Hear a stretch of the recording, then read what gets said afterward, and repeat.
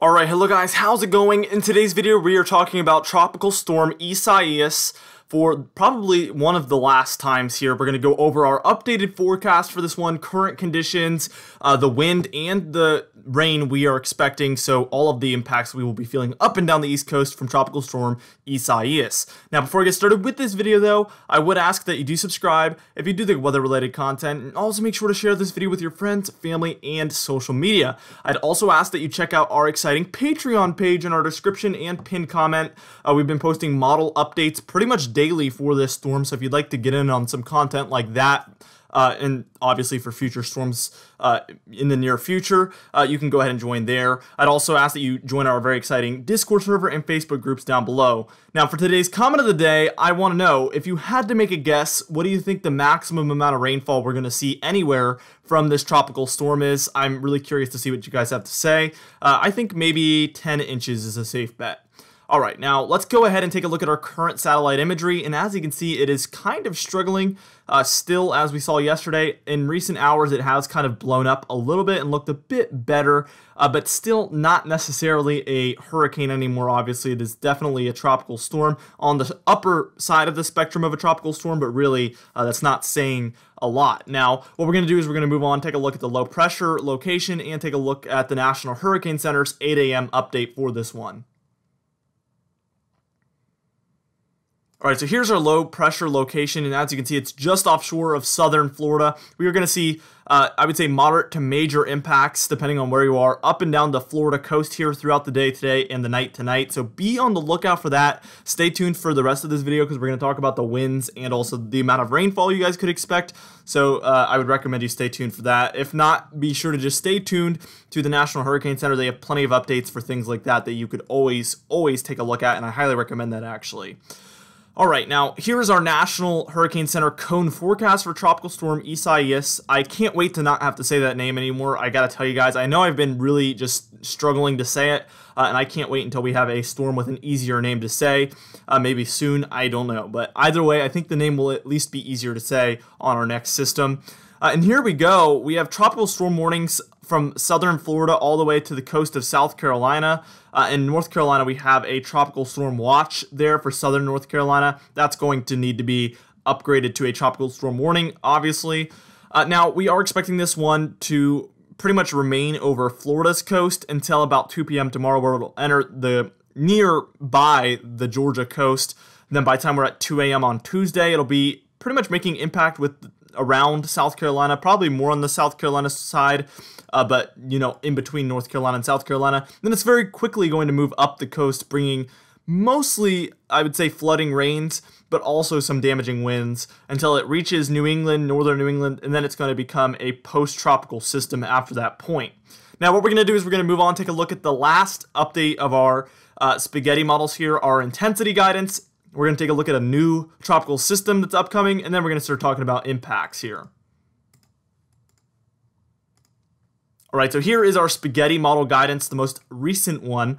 And as you can see, there isn't much, I would say there isn't much difference here than recent days. They've really pinned down the forecast here. We're expecting this one to really come close or on shore of Florida there. Near the East Coast beaches of Florida. Beautiful area, by the way. And we're going to see this one head directly north from that point and probably make impact in South Carolina, like I said, but possibly North Carolina. And then it's going to go through inland in North Carolina, inland in Virginia, through the Delmarva, New Jersey, and New England. If it's more near the coast, expect more major impacts. If it's more inland, expect flooding to be pretty much the only major impact, as wind will have a much tougher time being too strong. It might still create some minor damage, but really, we're going to see that closer to the coast if the storm is closer to the coast, that is. Here is our model intensity guidance for this one. And as you can see, there is a couple of models that say, hey, this one might actually intensify a little bit and become maybe a Category 1 again. But the majority here are saying otherwise. They're saying no, this one is going to remain a strong tropical storm for the next 48 hours or so, and then there will be a strong drop-off after it starts to interact with land even more further up, probably in South Carolina, if not North Carolina, like I said before. And then it's going to drop dramatically in its intensity, and the impacts will also drop in intensity following suit. All right, now what we're going to do is we're going to move on. We're going to take a look at that second tropical disturbance we have. Then we're going to start talking about how much winds you could expect up and down the East Coast, how much rainfall you could expect. We're going to give you guys our updated cone forecast here from Direct Weather, and then we're going to finish up the video. So here is that next disturbance. Quickly, I wanted to mention this because this is going to be probably the topic of future videos coming up. I'm going to be making my August forecast very soon. I know I'm late for it. I apologize for that. I'm sure you guys understand that there's been a lot to talk about that's more important than a monthly update.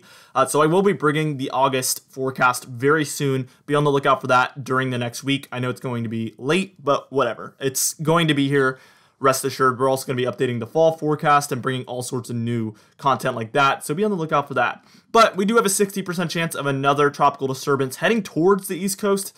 The chances of it impacting the East Coast is quite low at this point. I think it's probably going to curve far out to sea, but we will have to see because this is only the 5-day outlook. So it's really the extended forecast where we would see what would happen with this one. So pretty much all options are on the table. It's going to be something we're going to need to track. We have a 60% chance of development within the next 5 days, 20% within the next 48 hours. So I doubt we see anything soon, but within the next 5 days, we're going to need to watch it very, very closely. Now let's start talking about those winds. And here is by time we're at about 2 a.m. on Monday the 3rd. And as you can see, it is going to be pretty much onshore of Florida here, the central East Florida coast.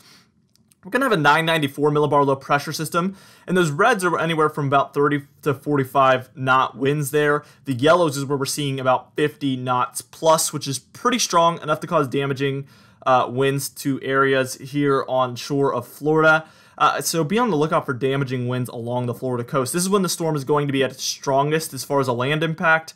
Let's take it to about 2 a.m. on the 4th, which is going to be Tuesday, and this is when it's going to come on shore of South Carolina, like I said before, where we're going to see those 30 to 45 knot winds come on shore of South Carolina and also North Carolina there. But again, that's not going to be those yellows that we saw for Florida. So we're going to see a little less impacts as far as winds, I think, for these more northern states where we see impacts.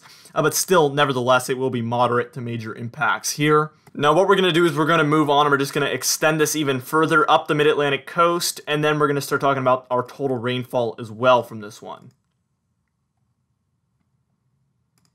So again, like I said before, this one is going to start moving more quickly actually as time goes on.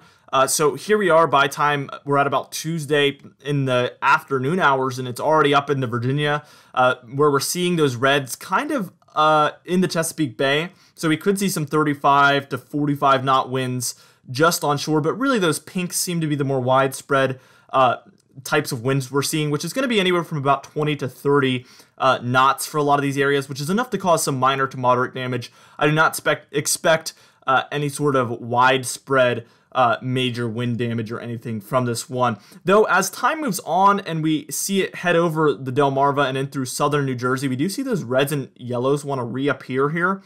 And this is by a time we're at about 8 p.m. on Tuesday. So again, just moving very quickly.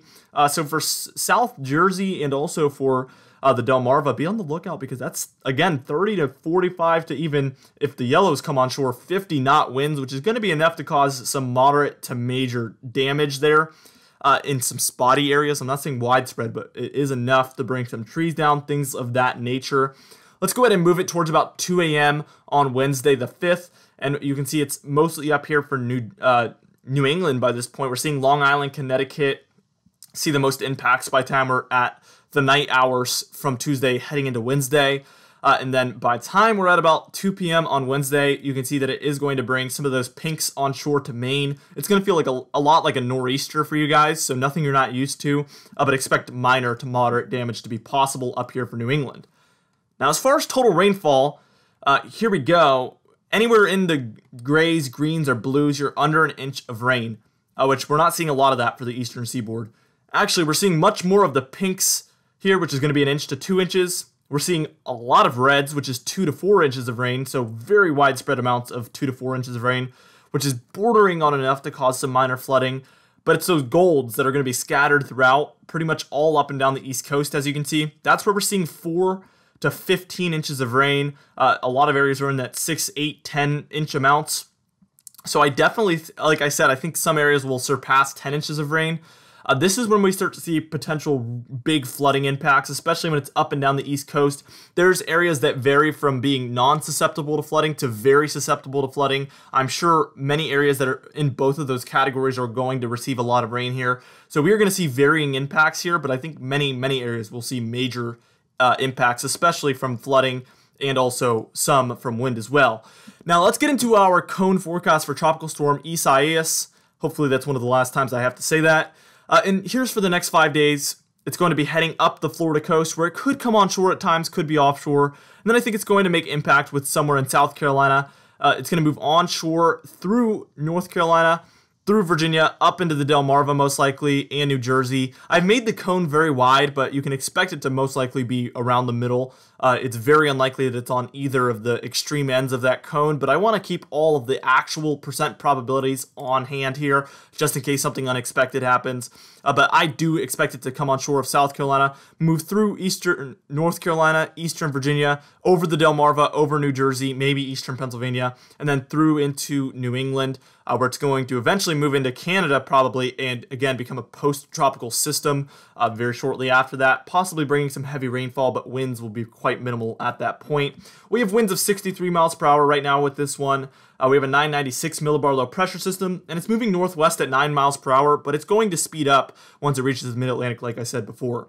Anyway, for today's comment of the day, we made our second winter forecast yesterday. You can check that out. I asked you guys, what kind of winter are you hoping for? And Susan here said, hoping for a good snow in the Fredericksburg, Virginia area. I take it you did not have a good snow last year. I'm sure you will have one this year, hopefully. And now for our patron highlight of the day. Here it is. We have plenty of people here. I thank you all so much for being patrons and supporting the channel. If you'd like to become a patron, you can check it out again in the description or the pinned comment down below. Anyway, thank you so much for watching this video. Again, be sure to share it with your friends, family, and social media. I will see you guys in the next video. Stay safe.